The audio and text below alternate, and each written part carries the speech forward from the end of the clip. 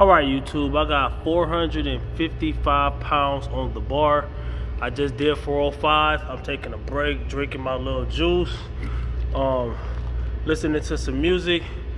But I wanted to tell y'all something real quick before I do this set. No, I'm not gonna do this set on camera because I'm just lifting today, alright?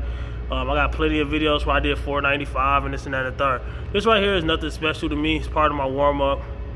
Well, it's kind of my heavy side of my warm-up, but of course I start off with 1 plate on each side, 2 plates on each side, 3 plates on each side, 4 plates on each side, 455, 475, 495. That's how I usually go. Some people say that's too many jumps, big jumps between da-da-da. Hey man, don't tell me how to lift, all right? So, but that ain't what the video about. The video is about this, right? I'm trying to make 495 part of my warm-up real soon, and it's getting there. But I just did 405, right? The gym's pretty empty. Good thing, but it feels packed. Now there's different types of lifters and this and that and the third. Now some people don't know what you like, and they don't know what you don't like unless you tell them. But how many times can you tell them, like, okay, if I do 315, 405, da da da, people come over there try to high five me and all that. I'm like, I don't like that, bro. Oh, okay, yeah. And then they come back, and then they come back, and then they come back, and then they come back. Like, dude, you're never gonna live out your legacy being a Spike and Tyke mentality on mine, you know? Spike and Tyke mentality, what does that mean, all right? Anybody that knows anything about old cartoons, there was a big dog named Spike and a little dog named Tyke. If you're a grown man, in my opinion, I can't tell you how to live your life, but hey man, you'd be better off not being a Tyke.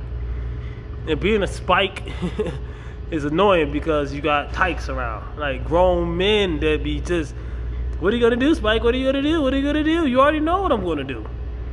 You know, if I did a certain amount of weight and it was easy, and you know that I'm pushing for some heavy weight, whether I'm benching, squatting, deadlifting, or whatever it is, you know what I'm gonna do. I'm gonna take a break in between that set. I'm gonna put some more weight on the bar, and then I'm gonna try to attempt to lift that. And if I fail, then okay, that's enough for the day. I might do some back off sets. I might do some other workouts and this and that and third, but that's heavy enough. You know what I'm saying? I'm gonna push it to my limit for the day, not past my limit, not to injure myself or anything like that, but to get stronger, you gonna have to push that limit. You know what I'm saying? You can't come in here chatty patty talking about it. Let's talk about it. We here. You got the weight on the bar. Let's talk about the weight on the bar. Oh. So this one dude, he be doing that, and that's how they sound, man. Don't be that guy, man. Don't come in there, man. Don't be the distraction, all right? The opposite of focus is what? Distraction. And as a grown man, you should not be the distraction of another grown man. You should be doing your thing. You're not only holding that person back, you're holding yourself back. Comment, like, subscribe, share, holler back at your boy. Watch my longer deadlift videos, and I'll show you me doing this weight and more. I need to breathe, man. I can't be making these videos in between sets. It's kind of messing. I'm messing myself up.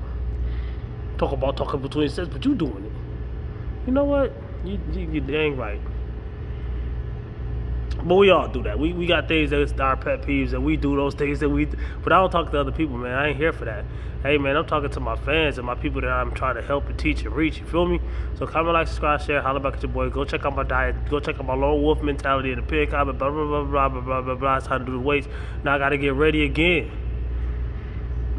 that's the problem. You gotta get, okay, like you gotta get ready. Then somebody will come over and mess and take away all the things you were trying to build up.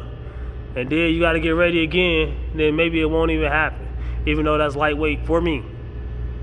Don't hear me say it's lightweight and then go in the gym and try to do this. You ain't never deadlifted in your life, and then you gonna come try to do. I see somebody do it. Matter of fact, I got a story to tell. Dang, this video's supposed to have been over, right? I know a dude, he did, was it this amount of weight? It was somewhere like, no, I think it was like 365. I forget, whatever it was, he lifted it. It was his first time ever deadlifting. It was amazing.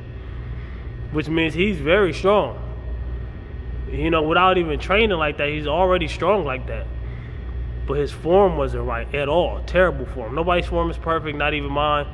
You can look at my deadlift videos and there's flaws. There's flaws in the greatest.